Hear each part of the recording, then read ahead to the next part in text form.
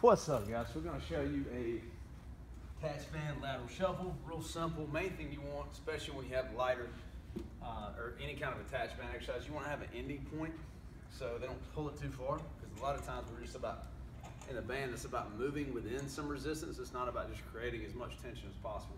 So all you're going to do is just hold the band, do a lateral shuffle out, and then slowly walk back in. And when you get there, you explode back out, and you'll de-accelerate on the way back in. Tons of combinations that you can do with this. You do want a light band, and you want to be holding it just like this.